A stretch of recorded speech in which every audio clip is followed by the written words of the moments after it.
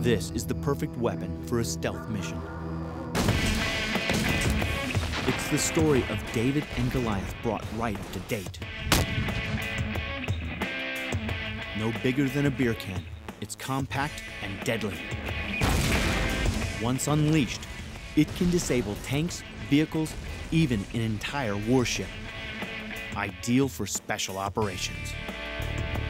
I'd like you to meet the Krakatoa.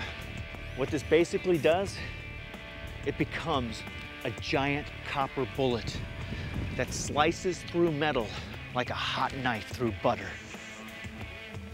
It's all business. The pint-sized Krakatoa can be detonated on land or underwater.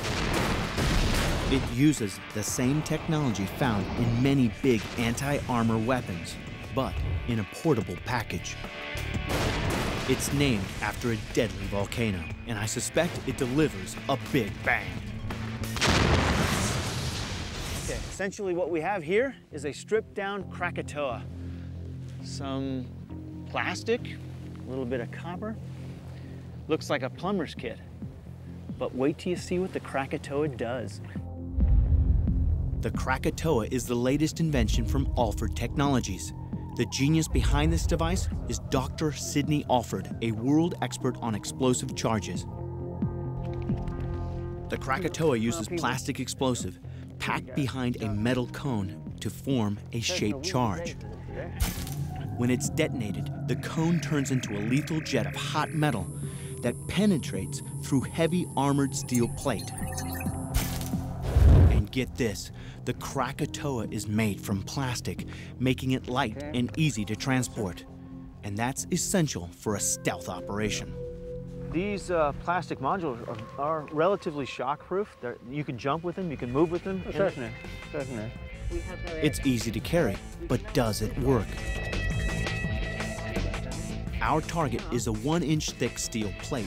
It's typically the same thickness as the hull of a warship. But can this small device actually penetrate steel from 25 yards away? Behind this copper plate is about 2 pounds of plastic explosive. When it's fired off, this will basically become a projectile, a slug, like a gun, that will penetrate through armor.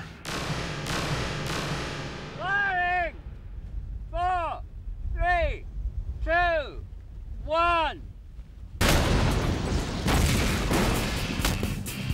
Look at that.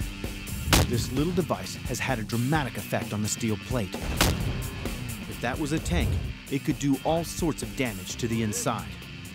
Look at that. Effective shot. Not a very pretty one. It's a great shot. Look at that. Clearly. That's probably about serious 80 damage pounds to worth the- of steel right there. Look at that. Look at that beautiful hole. This is an inch of steel plate. That little copper that was about this thin became a slug, hot slug of copper, boom, right through there. But this is exactly what the Krakatoa does. It smashes steel.